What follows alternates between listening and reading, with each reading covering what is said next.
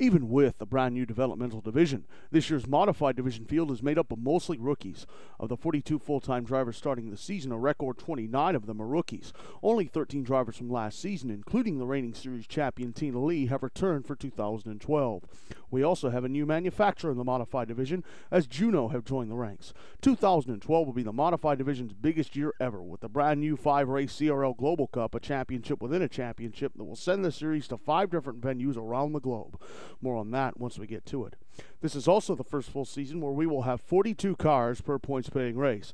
Because of the increase in field size, the point system has undergone a drastic change. The top 33 now score points under the following system. The winner of each race will get 150 points, while the runner-up will get 30 less than that, 120. From positions 2 through 5, points drop in increments of 10, 110 for third, 100 for fourth, and 90 for fifth. For positions 6 through 10, points drop in increments of 5, 85 points for sixth, 80 points for seventh, 75 for eighth, 70 for ninth, and 65 for 10th. For positions 11 through 15, points drop in increments of 4, 61 for 11th, 57 for 12th, 53 for 13th, 49 for 14th, 45 for 15th.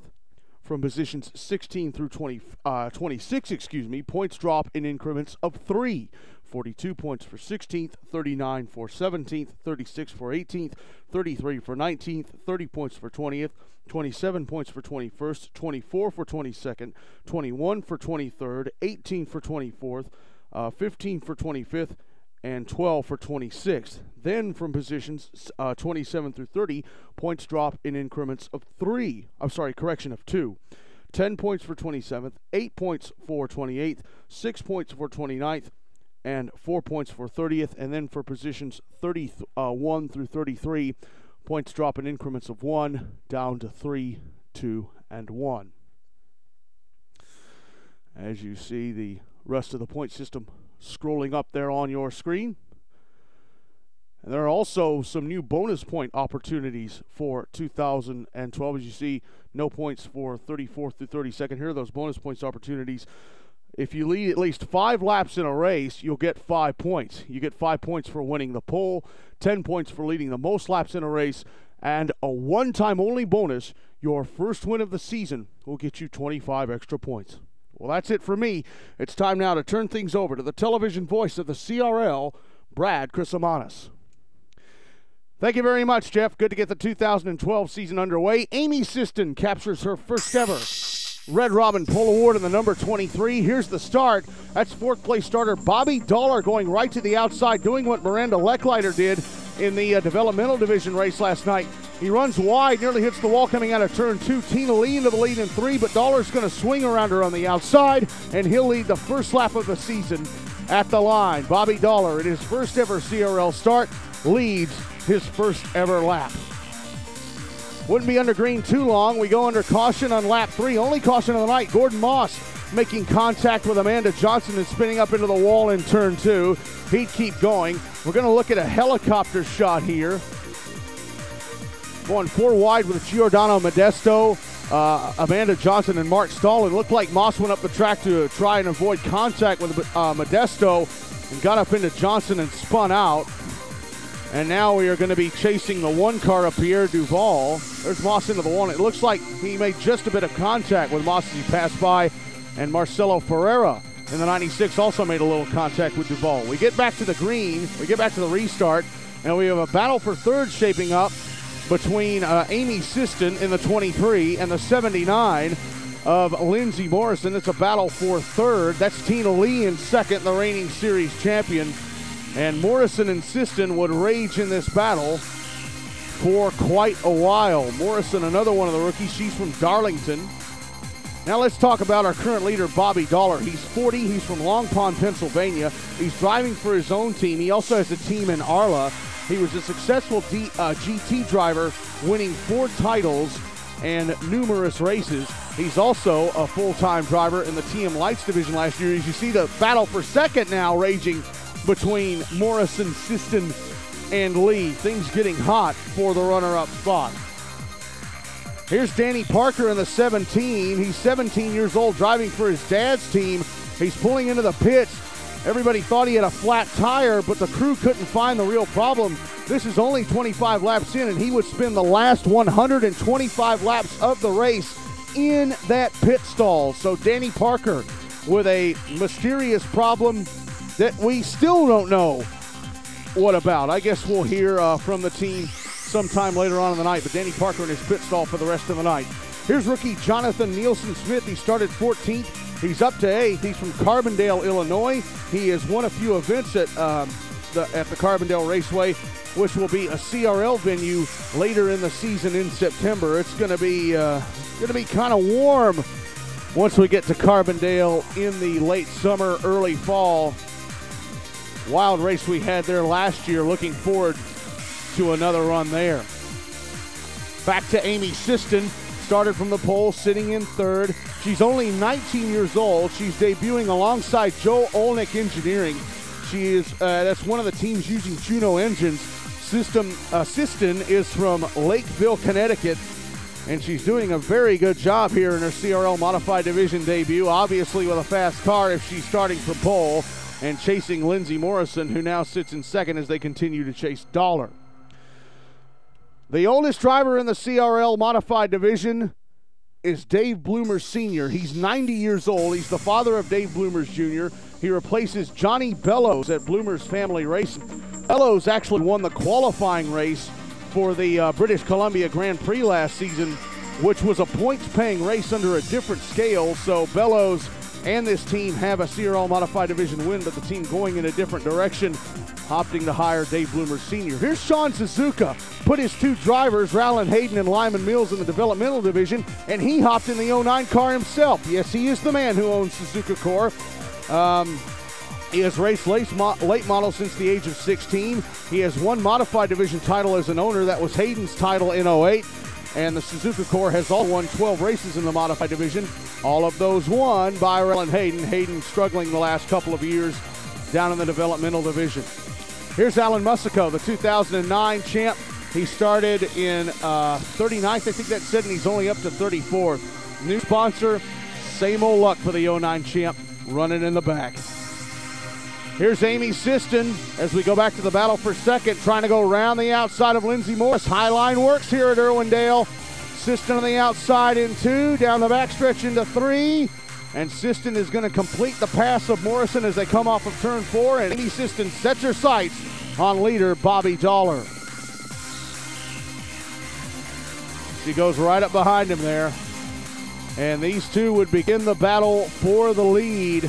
And it would rage on for quite a while. That's I think that's Jared Couch in the 95 car, one of the 2 Juno development team entries that Dollar's sitting behind. Here's rookie Steven Zonta in the 06, going around the outside of the old man Dave Bloomers Sr. for 7th spot. Zonta, I think I might have some info on Zonta later on, not sure.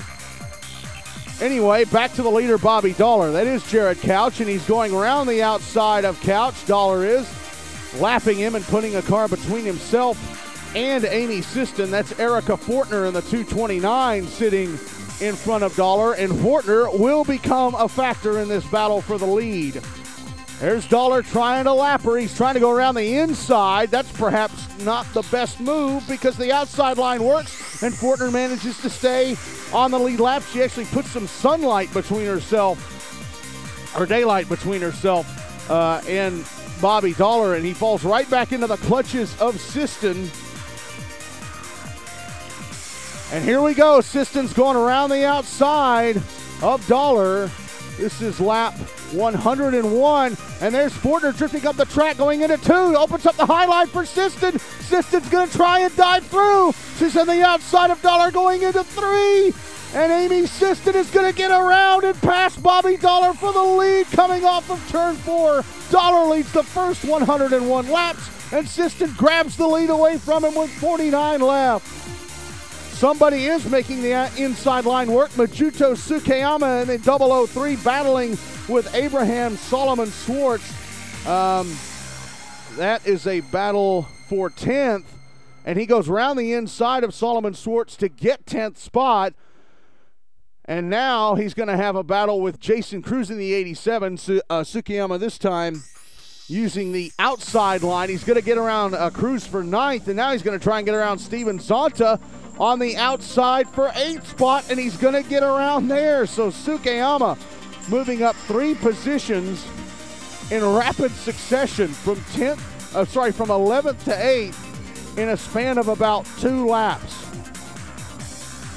Unbelievable. Battle for 5th between Jonathan Nielsen-Smith. We talked about him and Quentin Reuter in the number 9 car, another one of the rookies in the field.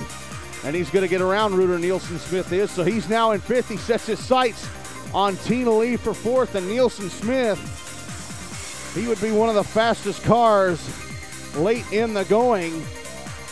And here he is now going around the outside of Lee for 4th.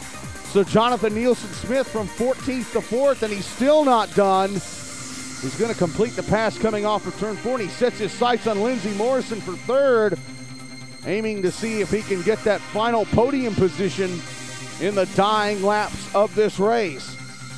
So Jonathan Nielsen-Smith with an excellent run in his CRL Modified Division debut.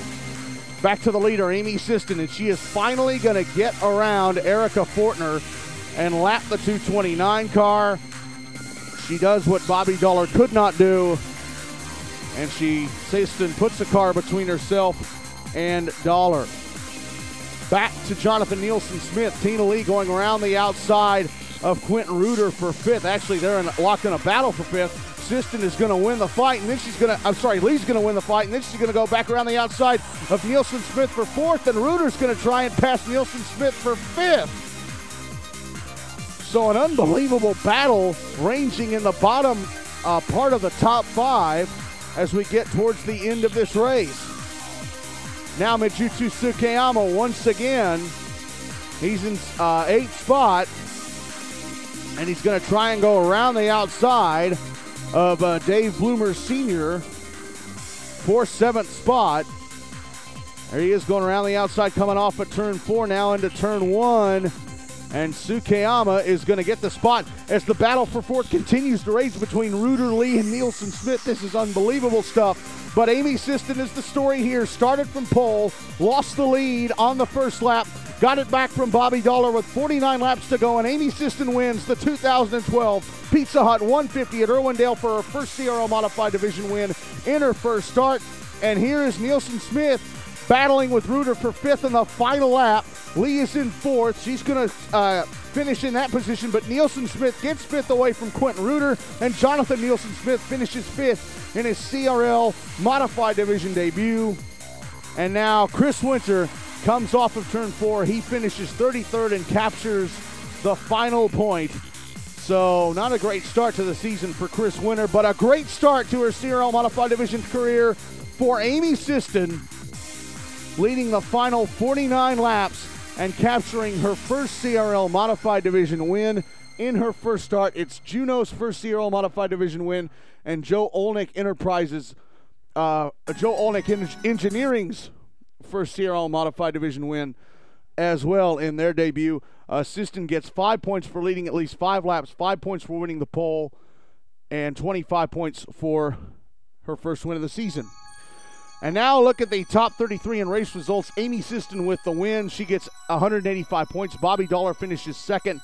5 points for leading at least 5 laps. 10 for leading the most laps. Lindsey Morrison rounds out the podium. Tina Lee finishes 4th. Jonathan Nielsen-Smith finishing in 5th. Quentin Reuter finishing in 6th. Mijutsu Tsukiyama brings it home in 7th. He was a wild one towards the end of the night. Dave Bloomer Sr. finishes 8th. Andrew Tamerzen with a quiet debut to finish 9th. Jason Cruz comes home in 10th. Abraham Solomon Swartz, the first Israeli in the CRL Modified Division, finishes 11th.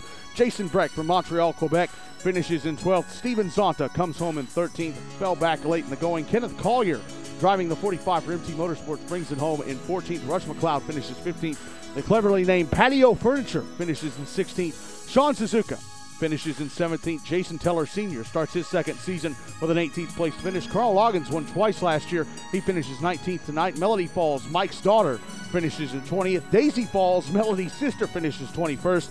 Amanda Johnson finishes 22nd. Robert Lecklider, formerly Robert Klesel, finishes 23rd. Liam D'Souza, Gary's brother, finishes 24th. Sven Pettersson finishes 25th in his debut. Cherokee Williams debuts with a 26th place finish. CJ Long, he's better than this. He finished 27th. Dave Bloomers Jr. finishes 28th. Giordano Modesto debuts with a 29th place finish. Mark Stalin in his debut finishes 30th. Ryan Adams in his debut finishes 31st. Kurt Shelton with a 32nd place finish. And you saw Chris Winter capture the final point, finish 33rd.